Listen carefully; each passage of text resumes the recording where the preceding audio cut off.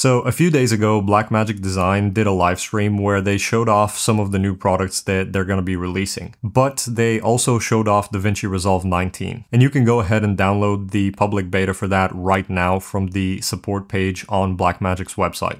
Now, they revealed a lot of super interesting and potentially very useful new features for Resolve 19, but one that specifically stood out to me was the film look creator. It's essentially a built-in effect that allows you to build your own film look in what feels like a much easier and quicker way than how you would have had to do it up until this point. And from testing it over the past few days, I think that the way it works is... However, keep in mind that this is going to be a studio-only feature. So I want to show you some examples of what you're able to do with this. Alright, so these are the clips that we're going to be looking at, and the only thing I've done to each of them is converting them from S-Log to Rec. 709 using Phantom LUTs. I've made a video talking about Phantom LUTs before because I genuinely like them a ton, and I've used them for pretty much every single color grade I've done over the past 2+ years. I highly recommend them, and if you want to check them out, there is an affiliate link in the description as well as a discount code that you can use if you decide to pick something up. So this is the first clip that we're going to be looking at, and this is what it looks like in S-Log. This is what it looks like converted to Rec. 709 with a Phantom LUT, and I'm going to make a new node after that, and then I am going to use the film look creator effect on that. Right off the bat, you can see that it's already doing something to the image, and even though this isn't horrible by any means, I am going to adjust some of the settings to get it looking the way I want it.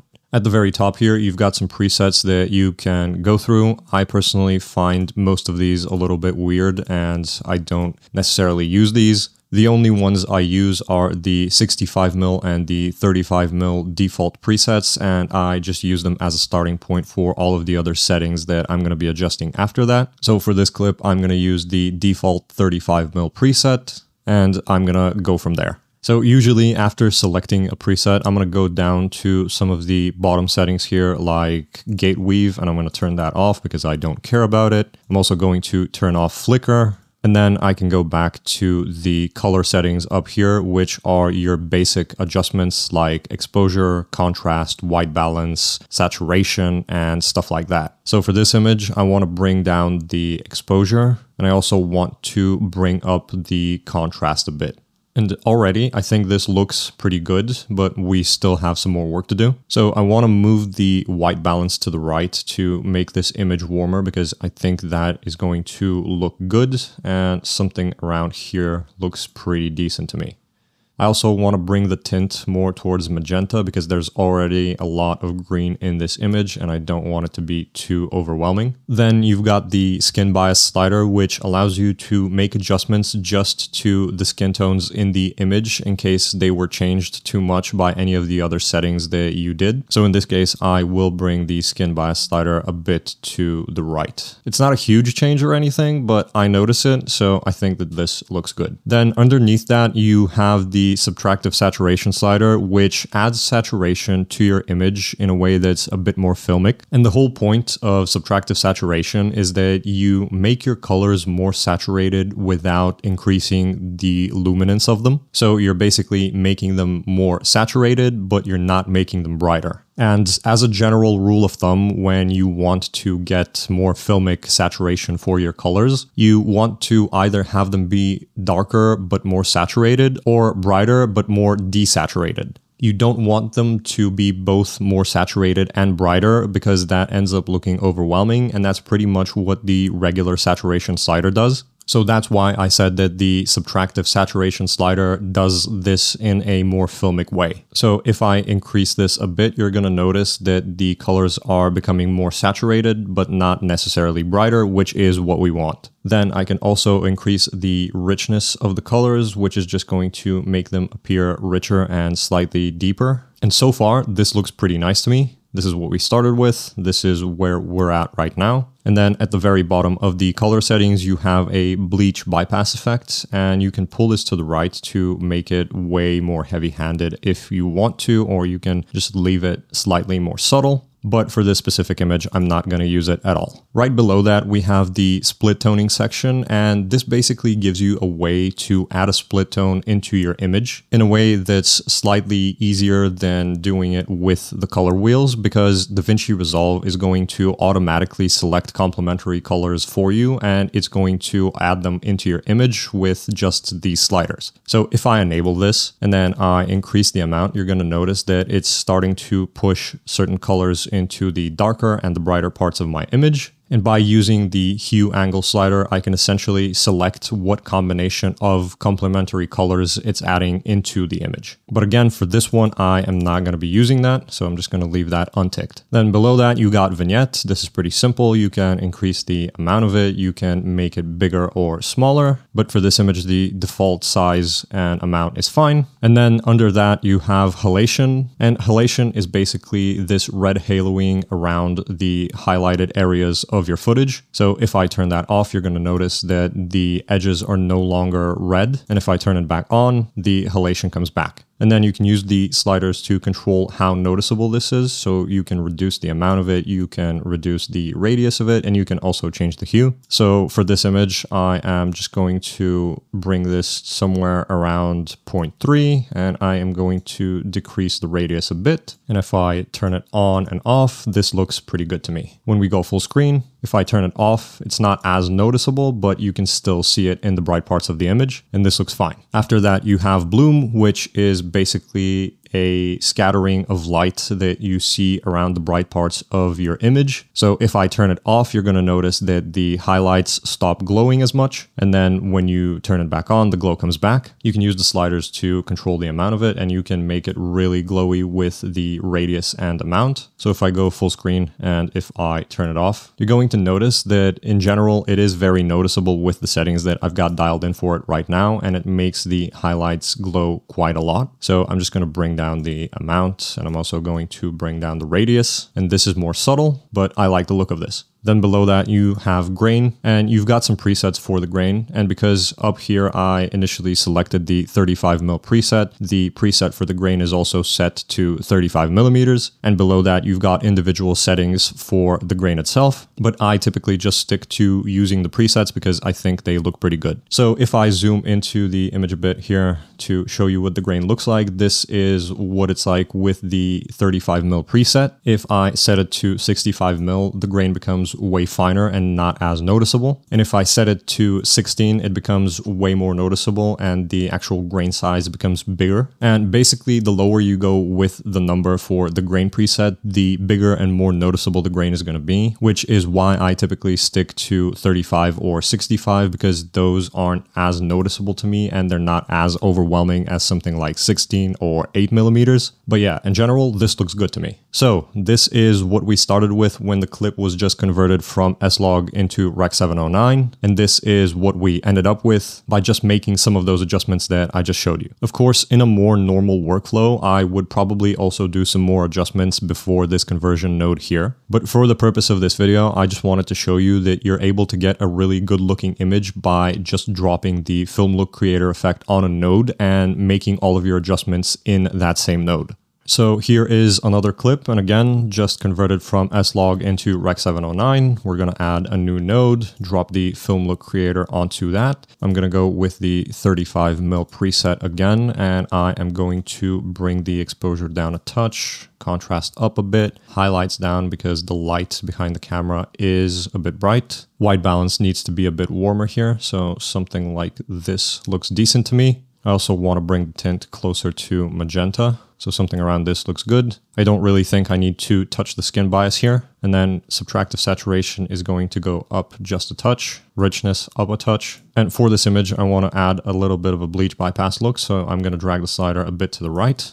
This is what we started with. This is where we're at now. Then I'm going to go into the split toning, enable that, bring up the amount a bit. And I'm going to move the hue angle a touch just to get it looking the way I want it. This is what it looks like without the split toning, and this is what it looks like with it. It's kind of subtle, but I like it. Then I am going to make the vignette slightly larger. So I'm going to increase the amount and bring up the size. I'm going to turn it off, turn it on. Looks pretty good. Then I'm going to go into halation. And if I just zoom into this edge here where the halation is very obvious, If I turn it off, you can clearly see that the red halation around this edge goes away. Then if I turn it back on, I'm going to bring down the amount to something like this.